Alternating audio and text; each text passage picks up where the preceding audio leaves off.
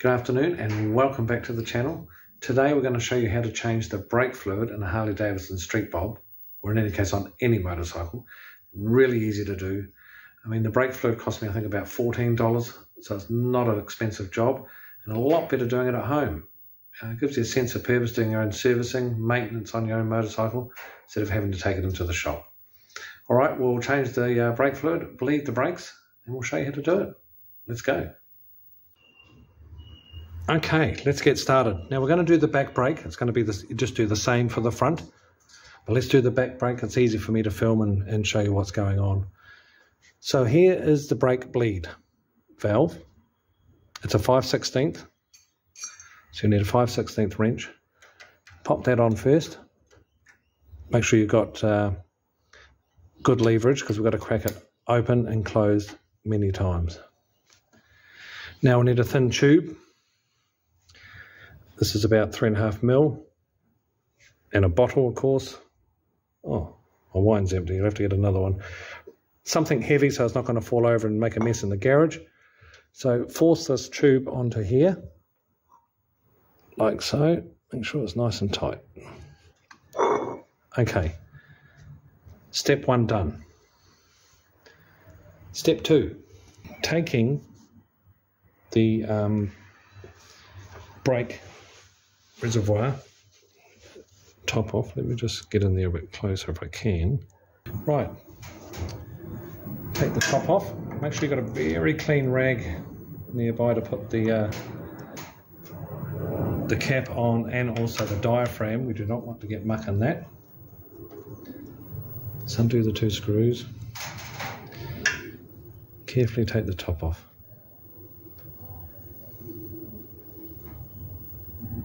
And there's this diaphragm I'm talking about. So just pull that away from there. So there it is. So it's quite a clever bit of kit. So what happens when you pump the brake, obviously it creates a vacuum, and this pops out like that to keep pressure on the brake fluid going down through the tube. So just check there hasn't got any splits or anything funny going on. It looks really great. Place it that way up on the cloth. Keep it nice and clean.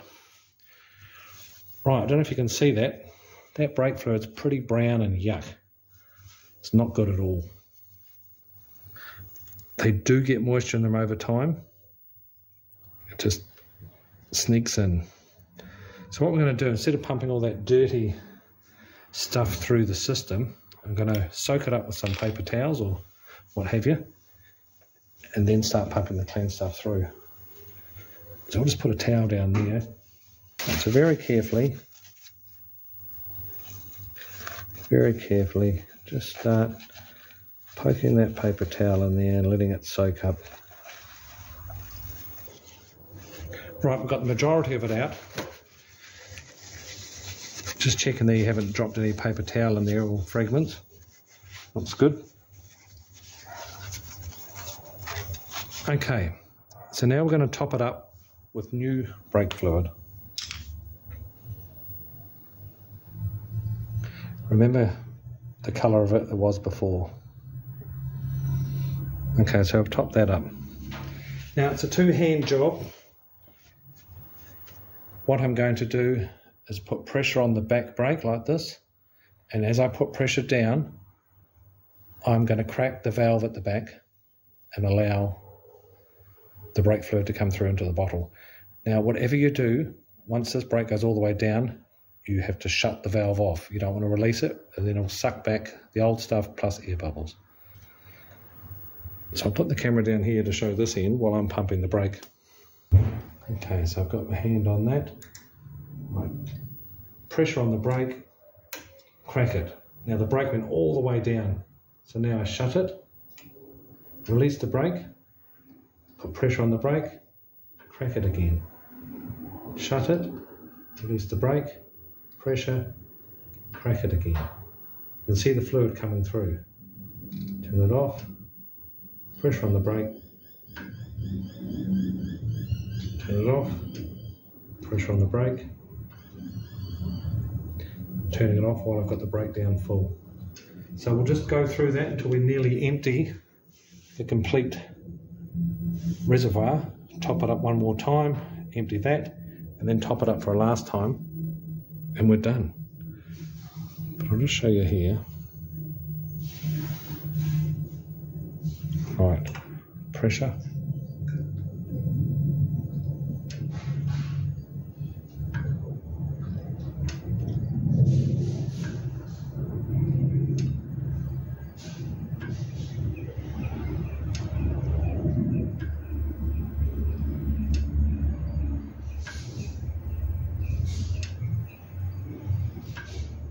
Now this system, do it correctly and don't release that while you've got it open, is going to get rid of any air bubbles, bleeding the brakes. Okay, we're getting pretty empty there, so we'll top it up a little bit more.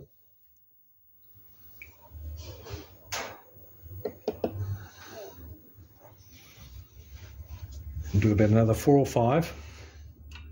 Pressure, crack, close, release. Pressure, crack, close, release. It's pretty good. I think we can top it up for good now.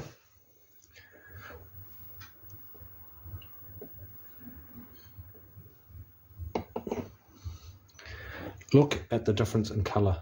If you can remember what it first was, I'll put a picture up. So much different. It's incredible. It's all sealed, but yet gets moisture in, goes brown. It just doesn't work properly. Okay, all done. Nice and simple. Let's put the diaphragm back on. It only goes on one way. Carefully pop that down. Put the cap on.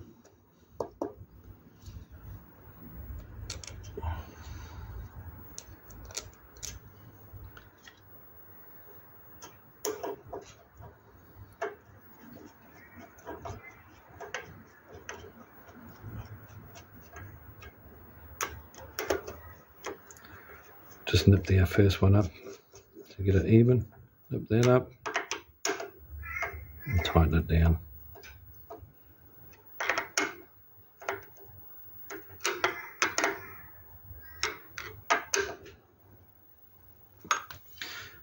Well, there we go, done.